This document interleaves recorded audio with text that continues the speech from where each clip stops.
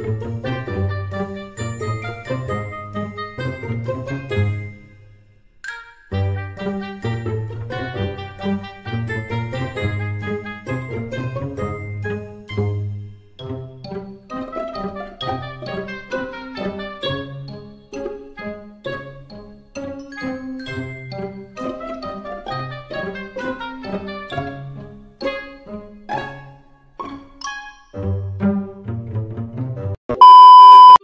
guys, I'm just from having a very intimate and kind of disagreement and conversation with my mom. You guys, my mom was out this time around. I remember sometime I used to tell you guys, oh, my parents are not bothered about my non-marital status, being in my 30s. They have removed their hands on my case. You guys, my mom meant it to do. Hey, she called me and she was like, I need to have a conversation with you. I left the house, so I went to her place only for her to start this whole marriage thing again, because I thought we were all done. When you feel like, okay, my parents don't really bother that much. I mean, they used to be so bothered, but this time around that removed their hand on my case. And I don't know, I'm sure she probably went to church today and her friend were talking about marriage here and there with their kids as well. I'm sure that's what prompted this discussion. And you guys, it was not the healthiest ever, because I couldn't stand it. My mom was just going on and on and on. I'm like, mom, it's okay now. These reasons you're telling me, it's not the case, okay? It's not the case. All right, so guys, I want to officially welcome you guys to today's video. I'm going to be sharing with you guys what my parents think of me not married at 30, and I'm going to be sharing some of those reasons she gave, okay? Even though I played the part of my mom. But yeah, so recently I've been having conversations with my mom and my dad, and you guys, they gave me the most weird reasons ever as to why I'm still single and not married. So I just started to come here and share with you guys what my parents think of me not married at 30. And I don't know, it just feels weird, but yeah, so if you're interested in this video, please keep watching.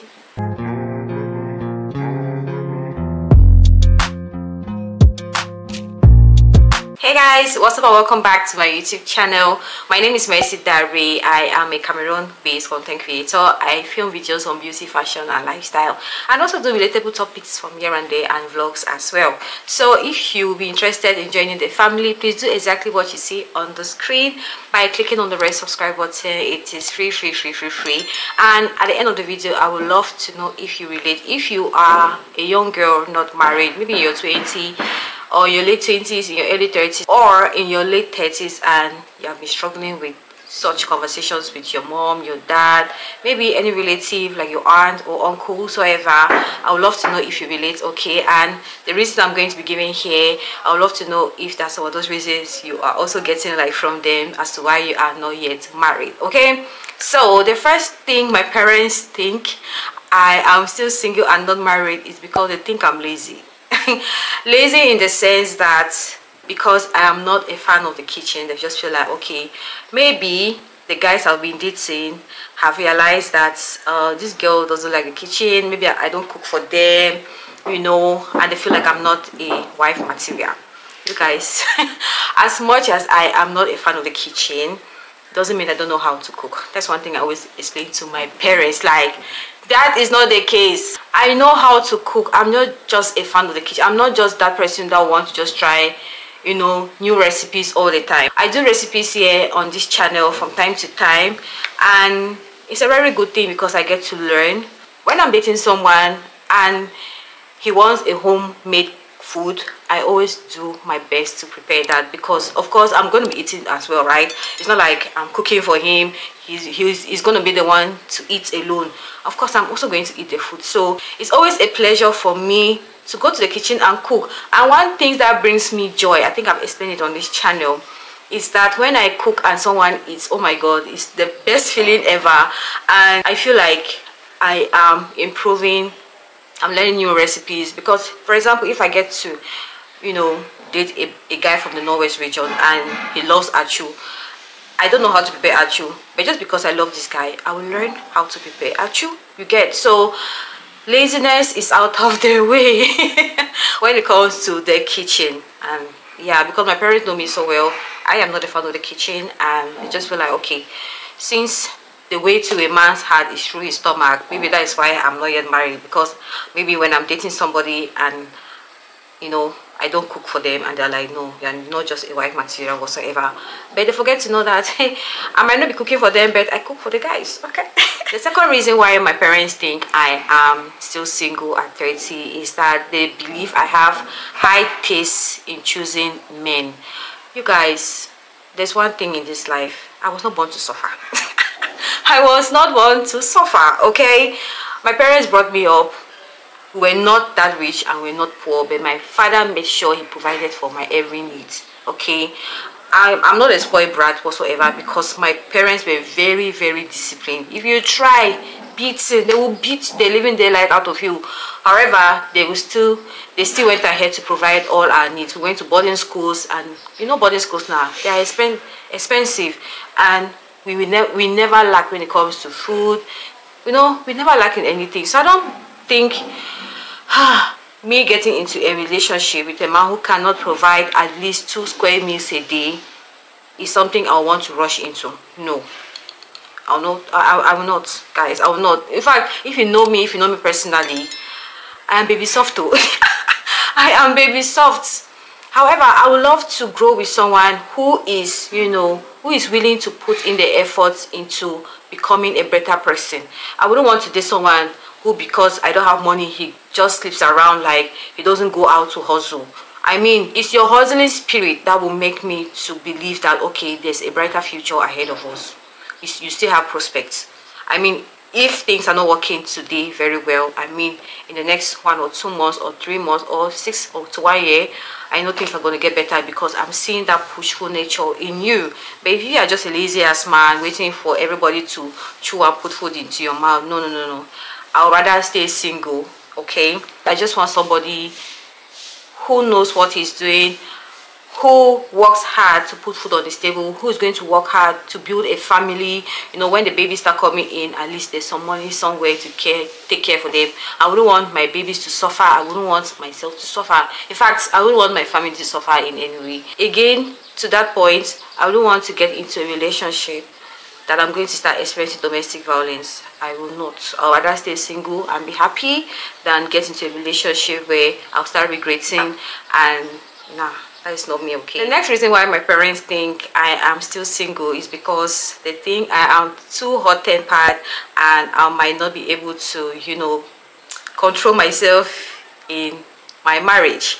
Alright guys, so if you know stammerers or stutterer, we do have high temper. Our tempers are so high that, I mean, sometimes when we talk with a lot of authority. We struggle to talk, and with that, it kind of make us to have high temper, okay?